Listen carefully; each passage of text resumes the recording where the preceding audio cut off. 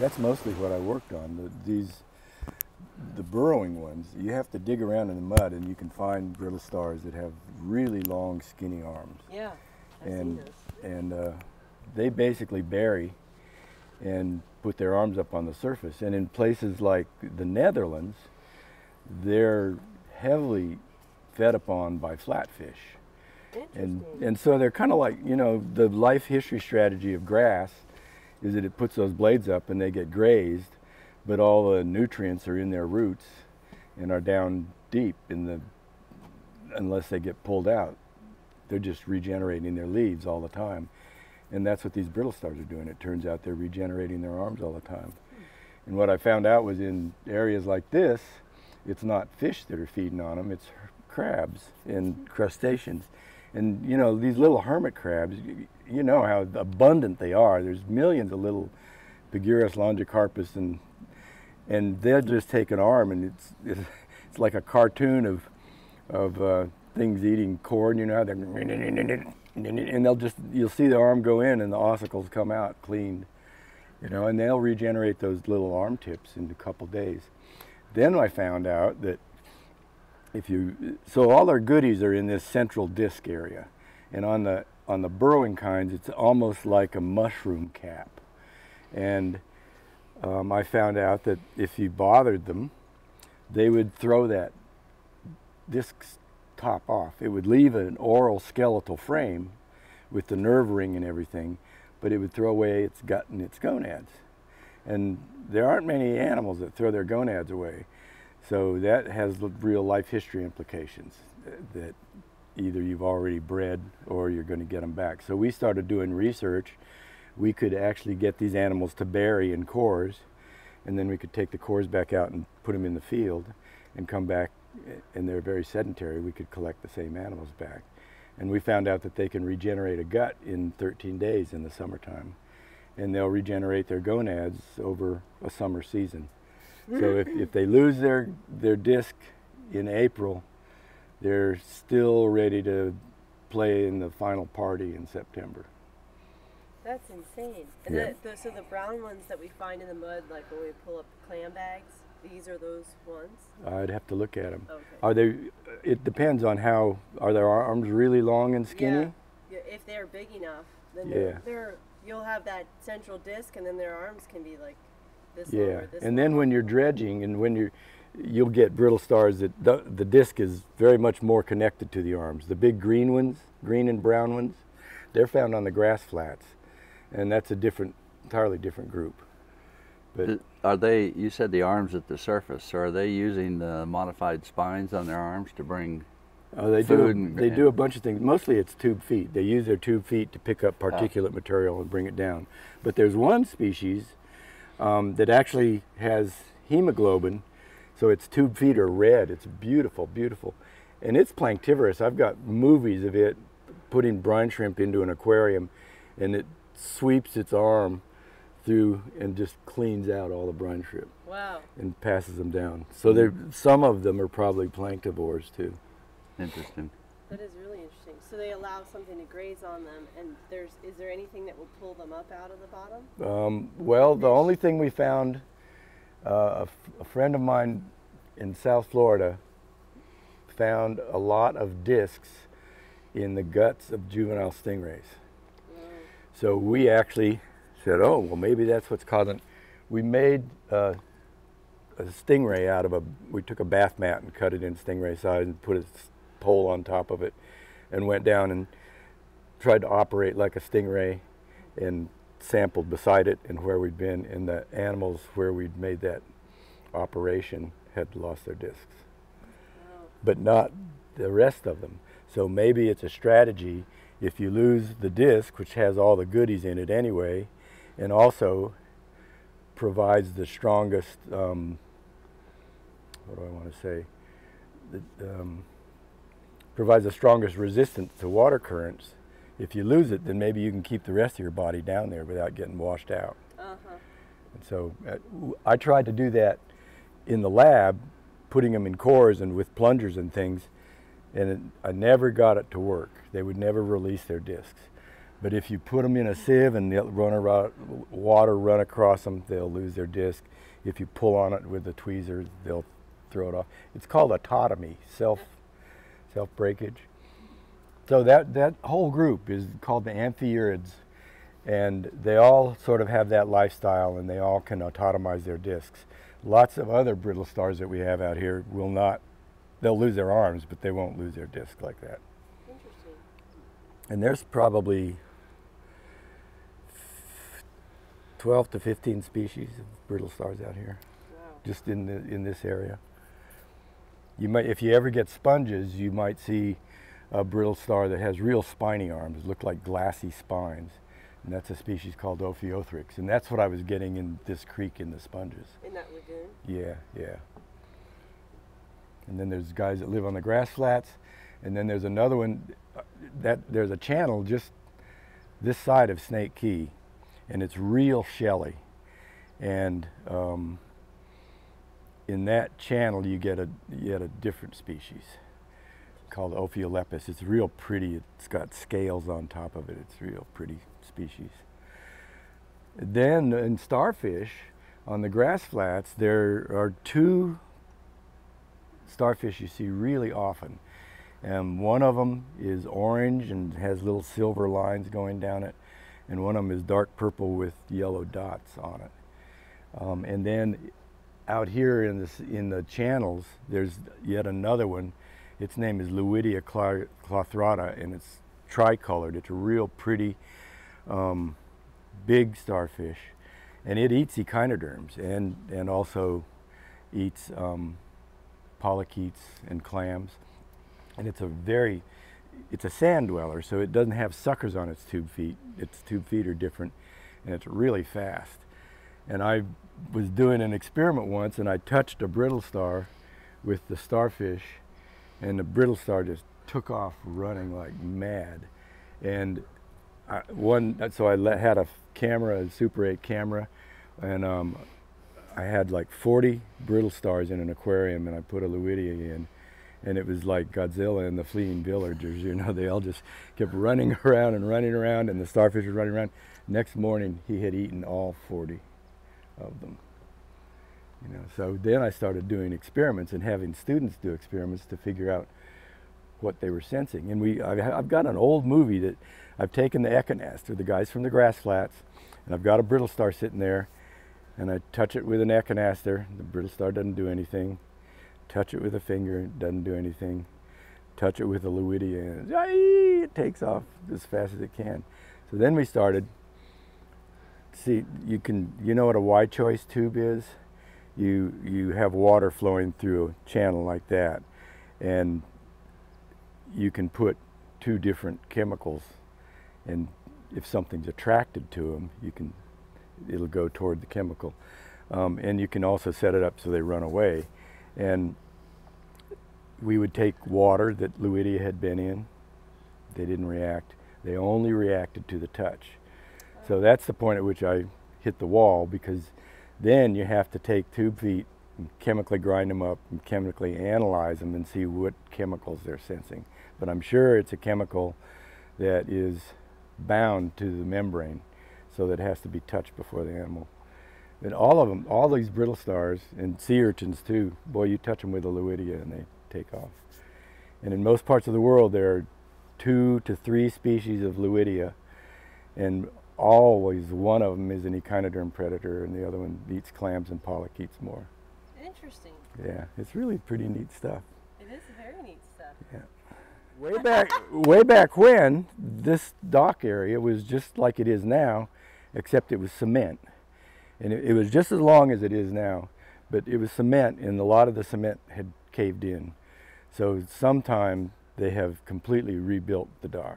But this is where we would come in. We had a very tiny dock out there, and we would come in, and this is where we'd anchor our boats. And this dock did not exist then. no, that dock did not exist. That's been added. Right. So when I brought my tubs of brittle stars over, I would sit on a chair right there in the intertidal zone and sort those tubs. Tom Rudiger used to, the juvenile ibises would come right down here and they'd feed along here, and he used to sit here for hours and They were watch feeding them. on fiddler crabs, probably. Yeah, watch them. Yeah. Yeah. Because that's part of his. And one of the things they found out about the ibises, in fact, was the adults would fly up to the Swanee River and inland, and then they would come back and feed the young until a certain stage, because the young couldn't handle the salinity of the food until they got older. And so they first would feed them stuffed crayfish and things they got in the freshwaters, and then they eventually switched, and you'd see herds of young ibis feeding on fiddler crabs and things like that. This this whole platform was not there. It didn't exist at all. But there were some sheds, and then there was this one laboratory and a very small shed, but none of these nice wet tables at that time. No, there's an old marine railway. I can remember occasionally they'd pull the urchin out. Yep. If they had to work on the hull or something like that. It's still there. I mean, it's really still there, oyster yeah. encrusted. But I don't know if it's in use or not. Yeah, I don't either. But this was, now they've got a nice big mower, but this was pretty overgrown back then. And I guess Kenny had showed you earlier, there was a cart on a cable, so you could, if you really had a lot of heavy stuff or gas cylinders and things like that, they would fire up the motor, and they would take heavy stuff up on the cart. Yeah, just a long cable that came down there, and AD would load the gas cylinders up and haul them up the hill. But somebody had to be by the cart to keep it on the sidewalk. Yeah. Two-person operation. Yeah. Yeah. But that building was there, and that I spent a lot of time in that building, especially in the wintertime, because once I sorted the brittle stars out of the sediment, many of them looked very similar, and I'd have a scope in there and I could sort them to species in there. And eventually we got a generator, so we actually had light in there and didn't have to do it by a lantern. Okay, let's go on in the building. Yeah, now, Steve, this shed was quite a bit smaller. I mean, maybe like 1, 2, 3, no more than probably 4 posts out here. I think you're right. Yeah, right. and so all this has been added in a while back. And I think those saltwater tables, they weren't here when we had the Maturo reunion, I don't think. Nope, I don't think so either. These tubs were here when we had the Maturo reunion. Yeah. Uh-huh. And I think we even had some tubs out here. Boy, I can't remember. And all that pump apparatus to bring water in is new and different.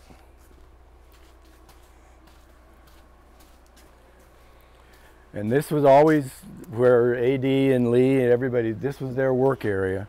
We almost never went in there. You know, we were out here, but that was where they did all their repairs and things like that.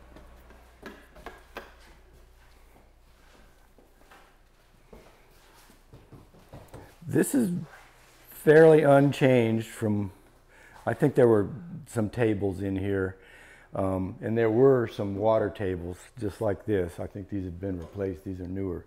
But there were water tables, so if you did collect animals to take back to Gainesville or something, you could hold them overnight in these water tables. And there was a pump that pumped water up to the tank, and then you'd have gravity-fed water. And then later, when Frank started teaching summer courses, of course, they had really set this up as a classroom. So they would give lectures, and they had projectors for PowerPoints and things like that. But that didn't start until after I was gone. So you said when you were first doing work in here, you had to do work by lantern? Mm-hmm. So there wasn't electricity? Mm-mm. Okay. And so I would have a lantern. Yeah, it was pretty primitive. I had a dissecting scope, a dissecting microscope, and I would put the lantern by it for light and have to sort my brittle stars. Then later on, when we got the generator, I could fire up the generator and turn a microscope light on, and that made it a whole lot easier. And then we only ran the generator when we really had to. Never ran it all night, so when you finished your work, you'd close up and walk up, shut off the generator, and go up to the house. So at that time, the generator, was it just for the lab, or did it also service the house? Or the lighthouse, I mean? It didn't service the lighthouse. Just for down here for this Right. lab? The lighthouse has since been completely wired. Yeah. But the generator, I don't think it serviced the house, did it? Certainly not the first one.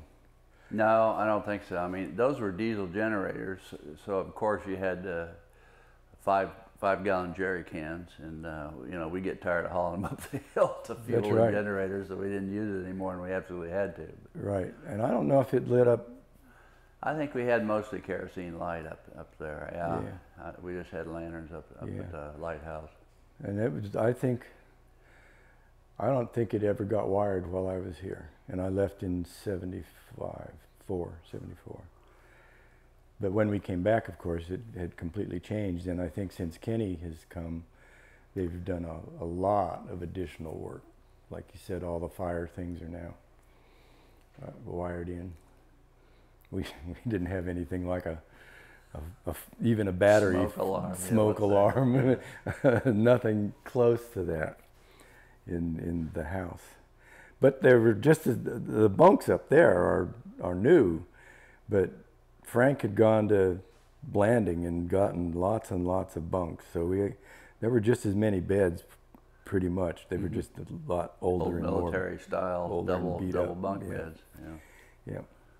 And we cooked in the south kitchen. Even when AD wasn't there, we pretty much used the south end. Yeah, the time that we spent out here, AD was on the other end, on the west end. But even this think building that's has been really renovated nicely. It looks good. There's a nice diagram of Seahorse here, or a picture, an aerial picture of Seahorse. And we were talking yesterday, here's the channel, here's the harbor, and here's the channel going into that lagoon. And you can see it's a little deeper water there. That's where the sponges were that I collected my brittle stars.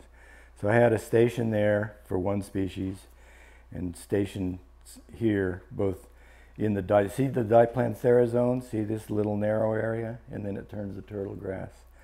So you've got bare sand, then you've got Diplanthera, then you've got turtle grass.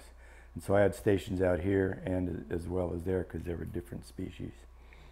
And then two more stations, one at Grassy Cove, or Grassy Key, and one in Goose Cove over by the airport. But there were pelicans nesting, let me see, all down this way there were pelicans. And then the ibis would be up around the lighthouse in this area, and there were herons and frigate birds and all kinds of other birds out here. But we never went out there because we were all completely marine oriented and we knew there were lots of snakes. So we didn't just mess around very much out here. We came out and worked and went back. Okay, that's it.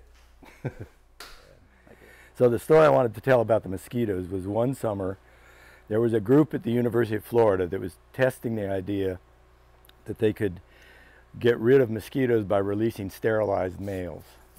And they needed a place where that was isolated. And they picked this island. So one summer there was a guy that worked for the Army, had been in the Army, but I guess he was in USDA, and then the scientist, and they released tons of mosquitoes out here, including sterilized males, but also females.